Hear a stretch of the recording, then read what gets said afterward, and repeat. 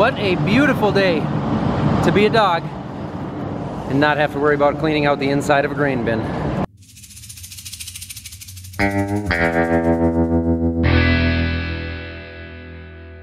Thanks to AG1 for sponsoring today's video.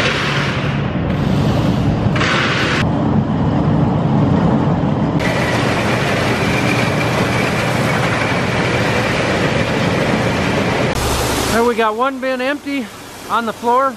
Well, we have multiple ones, but one for this morning. Then we'll bring it over to this one. Bring it over to this one and finish filling it up. And this one is going to be empty before long as well.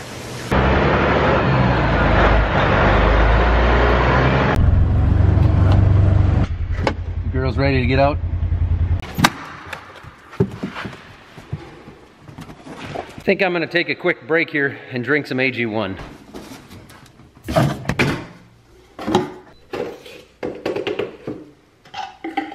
This stuff is always easy to fit into my day, anytime, and it's just a good part of whole body foundational nutrition. Usually I drink it in the morning, but to be honest, I just fit it in wherever I can.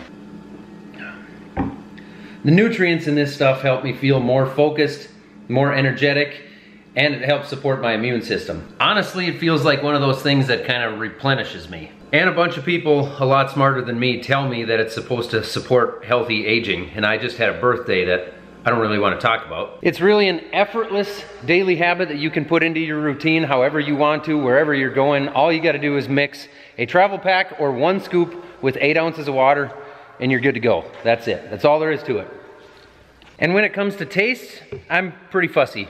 This stuff is pretty good. And right now, AG1 is giving my community, that's you guys, a free 1-year supply of vitamin D3 plus K2 plus 5 free travel packs with your first purchase. To try it out for yourself, just go to drinkag1.com/millennialfarmer to get started on your order. Thanks again to AG1 for sponsoring today's video. We've got a flat tire on the rock picker that we've got to get off because we don't want to drag it all the way up to the shop. I don't know if it's standard or metric because it's built in Canada. So I'm gonna bring both sets. And we don't know if it'll work or not, but we're gonna try to lift it up with the skid loader. And the dogs are gonna go right back in where they just came out of, because that's what they love to do. You see, this is the flat part right up in here. Boy, that was a lot easier than what we did last time. Well, yeah, it was, isn't it? Yeah. Okay, those look standard, grade 8.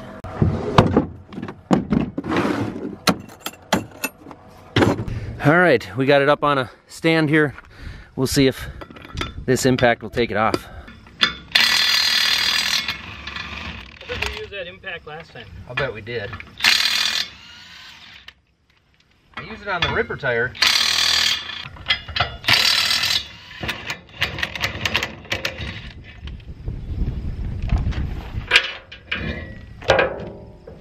Don't want to take the hubcap off. No. You want to grab that side and I'll just kind of pick it up like that. Roll it into the loader bucket. Yep.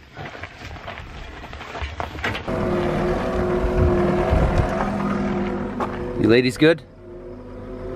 Okay.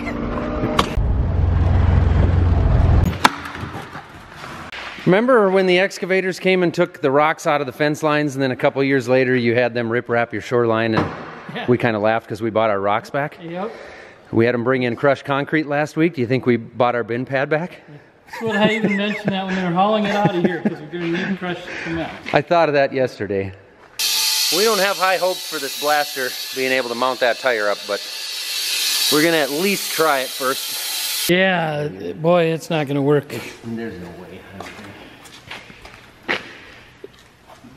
Do we want the air hose on just in case, or try it once and see what it does?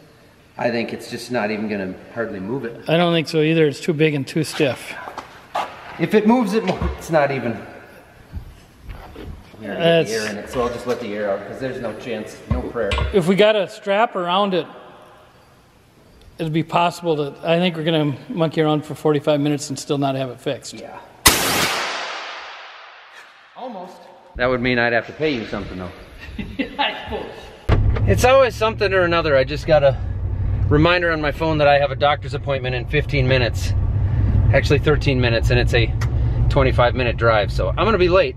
I just hate being interrupted during the day. It kills all production. It's gonna be at least 2 hours down. But this is one of those appointments I've been waiting a month for, so gotta do it. It's not a big deal. It's not like the time my kidneys quit working or I had a pancreas that stopped. This is just a back issue that's been bothering me for 10 years. Well, I made it through the appointment and I'm still alive. So now it's time to replenish my body in a healthy way to make sure I stay alive. Can I get a regular soft shell taco and a cheesy gordita crunch with a large Mountain Dew, please? There's lettuce on the soft shell taco, so it's basically like I'm eating a salad for lunch.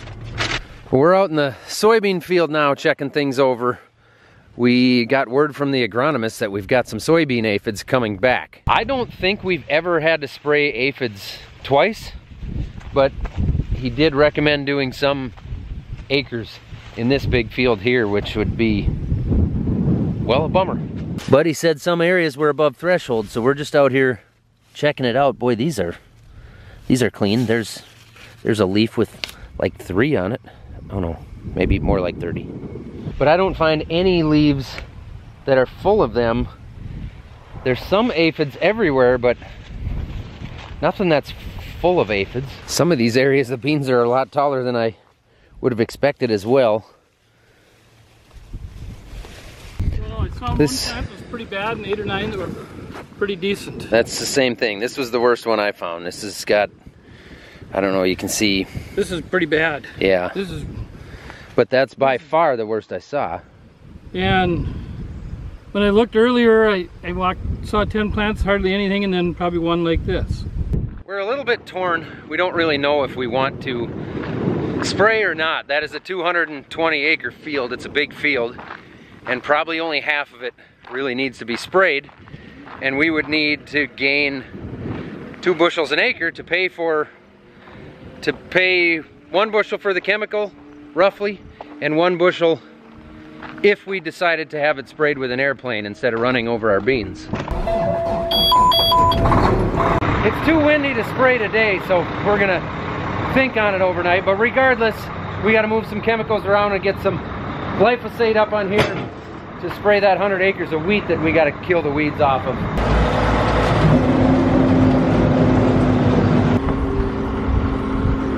Taking the Liberty off, that is glufosinate, different than glyphosate, which is Roundup. You do not want to mix those up in most cases. That is just one of the many products we get through Farmers Business Network. Right now, for new members, if you're not a member and you're a farmer, you should be. And if you're not, you can save 5% off your first order right now by using the code ZAC5. But you got to spell it correctly.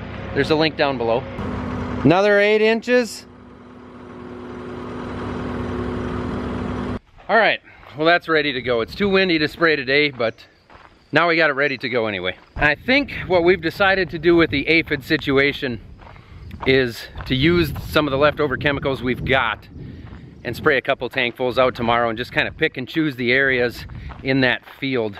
I don't know if it'll be tomorrow, but when it's not windy. In a minute, Didge. Not right now. Not at the moment.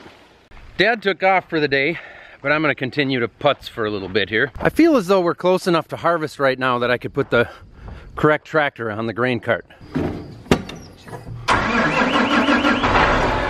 We aren't gonna need this thing tomorrow, but we only got a couple loads of beans left to load out with the grain cart. And I've got a little spare time, which is hard to come by, so I may as well put it on there.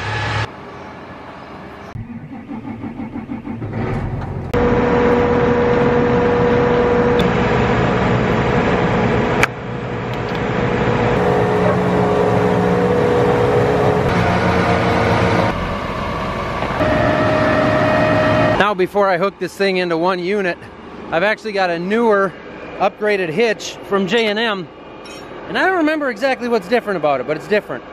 It's a big boy. I'm gonna need both hands. Okay, now let's see if my little DeWalt impact there can pull this off. Piece of cake.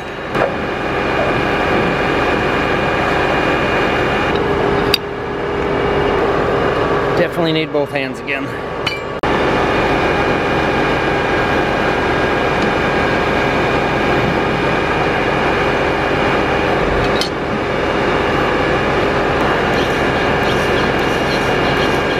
These hitches have a pretty nice sort of swivel ball in here with a grease zerk that you can, you know, gives it a little swivelness. Hitch is swapped. Let's see if I can line this thing up.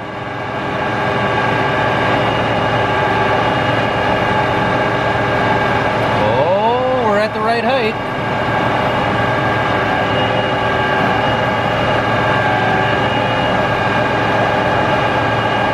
Come on. Close. I'll have to wiggle it. I think I'll put in my drawbar saver here from May West. Drop that in the bottom. See if I can get the pin in by wiggling the tractor.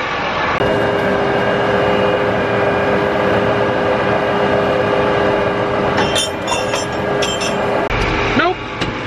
Now I know from the internet there's a trick here with this flapper dealio, but I don't think I have it set up right. I'm gonna try it anyway. If it doesn't work, maybe I'll Google it. I've never actually done that.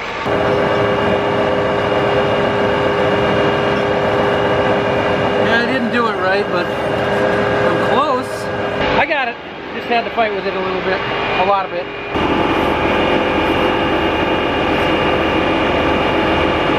Well, that went a lot easier than that was supposed to. All right, let's see if we got everything hooked up the way we want it here. Gates correct. Spouts correct. That's really it. I just wanted to have it hooked up to the correct tractor. That way when we run it in the shop and get things ready to go here, it's actually hooked to the correct one. Concrete should be close to dry. Shelves are supposed to come tomorrow, so hopefully we can set those up. I don't like scraggly grass, so while the rock picker sits here on a jack, I'm gonna mow where it used to sit. I just hate scruffy, tall grass. It drives me bonkers.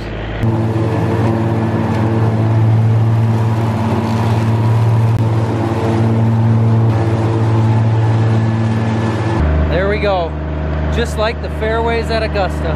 Don't get too excited. I don't actually know anything about golf at all. And I'm not interested.